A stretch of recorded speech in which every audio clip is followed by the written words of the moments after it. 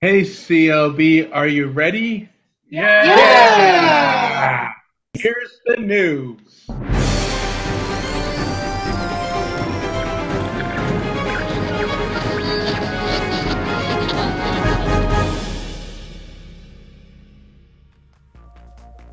Welcome to the CLB News Team, and here's what's happening this week. Hey, sports fans. This is your sports reporter, Brad Cook, for the CLB News Team. And this week is all about winter activities. And my favorite winter activity is having snowball fights with my cousins. And we used to do that a lot as kids. So I hope that if you ever want to have a snowball fight, you go right ahead. To sports now.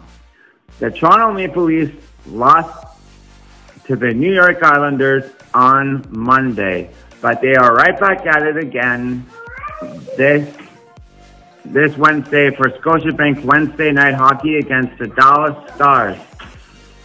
In NBA news, the Toronto Raptors keep on losing. Hopefully they'll get another win.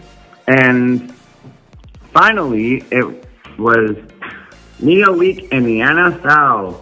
Hopefully it does go well. And the game is this Sunday in Las Vegas between the Kansas City Chiefs and the San Francisco 49ers. This has been your winter activity / sports update. I am Brad Cook from the CLB News Team signing off. Now, what is your favorite winter activity? This is Adam Pratt for the CLB News Team. I got some Valentines jokes. Knock knock.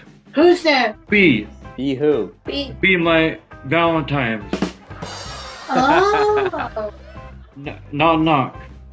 Who's there? Abby who? Abby Valentine's Day. Oh, happy Valentine. I go out with my girlfriend to the movies for Valentine's, and I go with some at the Rock and Roll. I see her at the Rock and Roll every special event, and I take her out to dinner, and I take her out and I have her over for pizza and movie night on date night. That's what I do with my girlfriend. This is Aaron Pratt from CLB News Team. Hi, this is Jeff from the CLB News Team, and today I'm going to be telling you more birthdays that are coming up pretty soon. Eric L, February the 12th, Jen B, February the 16th, Bradley H, February the 17th, and Crystal C, February the 17th as well. So happy birthday to all those people. Okay. Now on to my report. Today I'm going to be telling you about Special Olympics and about a book that I'm really looking forward to reading that got released today. Okay, so the thing I love doing with a special friend of mine that I really like, Danielle Smith, is my Special Olympics. Basketball and 5-pin bowling I do in the winter and fall and spring. And in the summer I do bocce ball and softball, which I also enjoy. I have been doing 5-pin bowling for about the past 15 years or so now in tournaments. I have won many bowling medals that I keep in my room at the house. But the big accomplishment I made with Danielle was going to the provincials, the 5-pin bowling provincials in Oshawa in June of 2019 with her, where we bowled for 2 days, and I got a silver medal in my division. I have also gotten a couple of awards. The Fred Fisher Award has my name on it, and the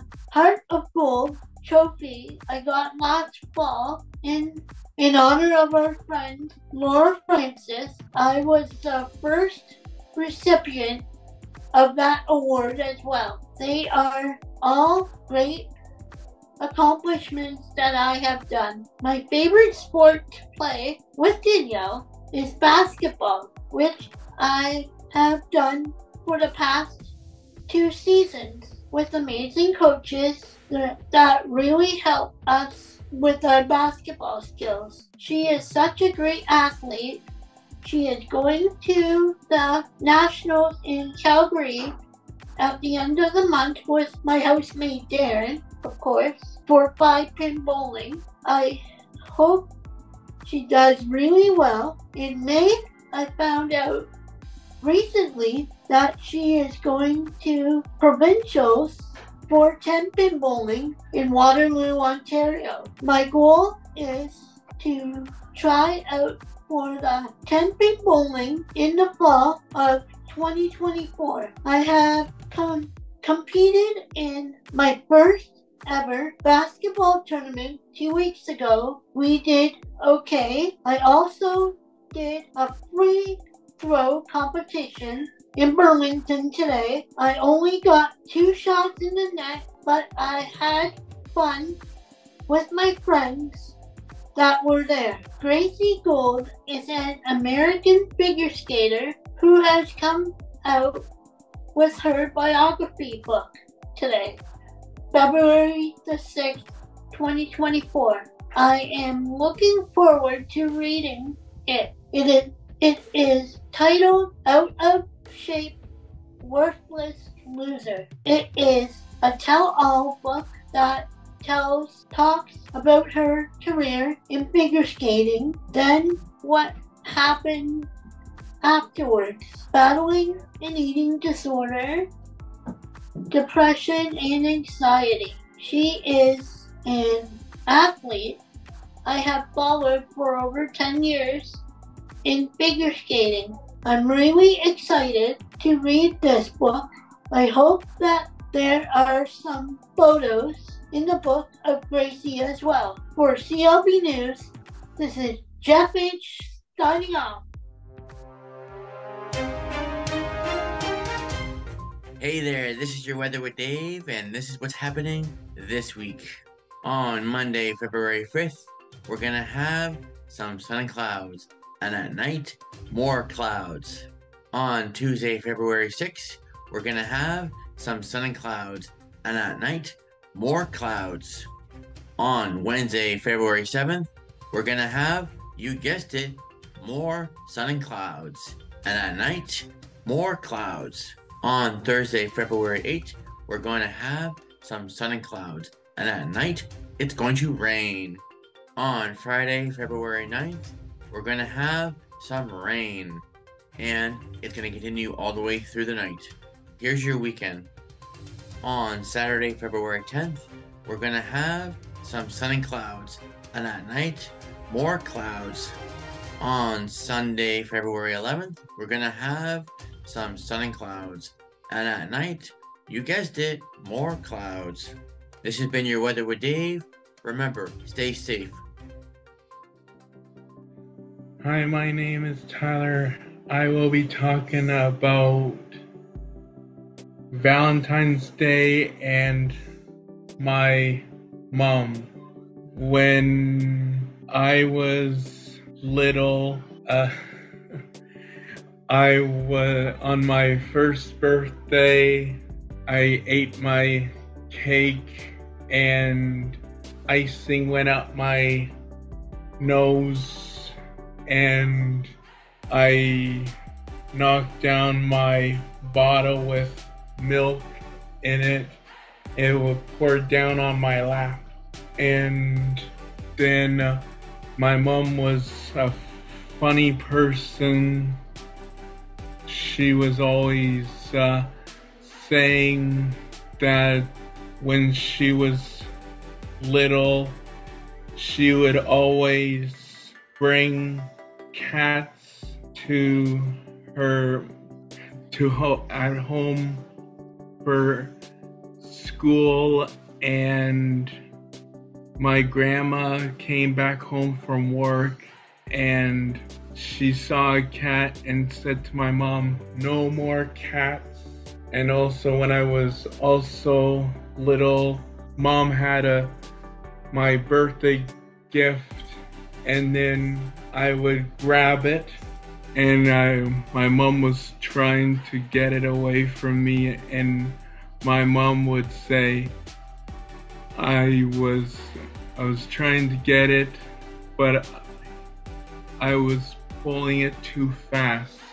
And I got, for my birthday, a duck, a Bobby Orr shirt, and a horse, rocking horse, and we had a lot of stuff on my birthday. And when my brother was born, I would give him a kiss, and when stop, my mom would always say a lot of jokes, like my mom would tell my grandpa saying, "Did you hear that, Dad?" And telling my dad was watching a football game, and my mom would say, "You don't have to record the football game. You barely seen it once on the television." And I would get a book for my birthday called Too Much Birthdays and the Berenstein Bears, and then my mom would take me to Marineland with my dad and my brother, and my grandma and grandpa got splashed by the whales. This is Tyler Sheeran signing off. Hello, CLB. I'm Chris Safford. Today I'm going to be reporting on a bike that I just got. It's a Diamondback bike. It's called the Diamondback Espresso, and it's spelled EXPRESSO, not ESPRESSO, because that would be considered coffee. So no, that's not what it is. Anyway, so the Diamondback Espresso bike is a hybrid bike. It's a mix between a road bike and a city bike. My bike is an 8-speed bike, and if I were, unfortunately it's in a shed right now, but if you were to imagine what it looks like, it's a mixture of green. It has some green in it, it's got some white in it, and it has black handlebars. Now, bikes are very complicated. Bikes itself I believe that there are 8 different models you can get. I only know 4 off the top of my head. There is a city bike, which looks like this, and it's got a flat handlebar that when you ride, and I'm going to show you what it looks like when you ride. So a city bike has a drop down bar, which when you ride it, you're hunched over, and as you're riding it, instead of the brakes being here, the brakes are kind of here. You're in a squeezing motion. Okay? Now moving on to a mountain bike. A mountain bike has a flat handlebar, which is designed for the mountains and the trails and whatnot. And it's got front wheel suspension and a rear wheel suspension. Now the brakes are like this, where you squeeze them like this, where the handlebars on the city bike are like this, where you squeeze them like this. Now, there's also a touring bike. A touring bike is basically a bike that you see in the Tour de France races and whatnot. They're designed for long distance because what they do is when you pedal, they build enough speed so that you can coast along a trail or what, not a trail, like not on a mountain trail, but on a trail on a road. Now, touring bikes have a different handlebar than city bikes, because touring bikes are strictly meant for travel and distance, where city bikes, on the other hand, are strictly meant for the city and whatnot. Now, there's a hybrid bike, which is like mine. A hybrid bike is a mix between a mountain bike and a city bike. Now, this is where it gets tricky. If you were to look at a hybrid bike right now, and you were to just say to yourself, Chris, is this a city bike or a mountain bike, or is it a mix of both? Well, you're right on the three parts.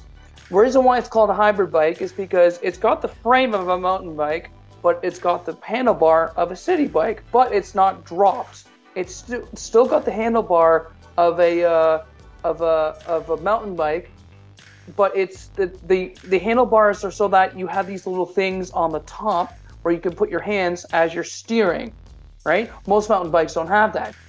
Hybrid bikes do. Those handlebars that you see on the top, they're really rare for you to get. So if you're looking at a hybrid bike that has those handlebars, you're basically having an added bonus, because it allows you to put your hands on the handlebars. Instead of holding them like this, you're holding them like this, like as a city bike doesn't. They're basically raised so that you're able to coast yourself down as you're riding, and you'll be able to ride it as you were to be on a city bike. Now, there's another kind of bike known as an electric bike. Electric bikes have both a pedal and a motor. Now, there are four different kinds of electric bikes. There's an electric bike that you can sit on, and you're sitting on like a regular bike, where as you're pedaling, the motor kicks in, and if you build enough speed, eventually the motor will break in, and it'll give you enough for your legs to rest. Now, there's a pure electric bike where it has a throttle on it. That throttle it's just strictly, there's no pedaling involved. Now, there's also a coastal bike as well. A coastal bike is the same as an electric bike, but as you're pedaling, if you build enough speed, eventually the motor will kick in, and it'll give you enough speed so that you can take your feet off the pedals, and there are kickstands on the back where you can put your feet. That's what a coastal bike is. Now, there's there's another type of electric bike, and this is a friend a friend of mine has this bike, and this is strictly an electric bike that looks like a motorcycle, like it looks like one of those CC motorcycles that you see on the racing district. That bike can fit two people on that bike, where the regular electric bike can't fit two people. This one has a kickstand on the back where you kick the stand out and allows the said rider to sit behind you as you're on the bike. And you know what? Bikes are a really great way for you to be in shape. It's better than walking, because walking puts stress on your so-called knees. And as you're biking, you're doing a fluidic motion, or walking, you're doing a motion like this, where it puts stress on your knees, and you can burn more calories bike riding than you will with walking or running, because you put stress on your joints. So that's basically it. That's basically my rendition of what bikes are. The next thing I want to talk about is helmets. Helmets are crucial for bike riding because they protect your skull. Helmets are crucial because not only they protect your head from you getting your head split open when you're riding, but if you ever do get into an accident where you do get your head split open, the helmet will protect this. And the helmet that I have is called a gyro helmet, and that is spelled IRO. I believe that's how it's spelled. And basically what it is, it's a helmet that fits any size head. It's a multi-purpose helmet. And the minute you put on, you have this thing on the back that you can click. You can click into it so that it closes in on your scalp. And as soon as you put in the clip under your chin, that way you can that way when you do fall and you do hit your head, it will basically keep your head from splitting open. So make sure you get a helmet, and make sure you get that set helmet that I'm talking to you about. Make sure you get one of those multi-purpose helmets. By the way, do not ever get a skateboarding helmet, because skateboarding helmets are not designed for biking. Do not make that same mistake I do. Yeah, that's basically it. So until 2 weeks, time, I will be talking about a game that I recently got. I'm not going to spoil anything, but it came out when I was in high school. So I'll talk to you guys in 2 weeks. This is Chris Abbott signing off. Peace. Thank you for watching the CLB News Team. Have a great Valentine's Day. See ya next week's episode.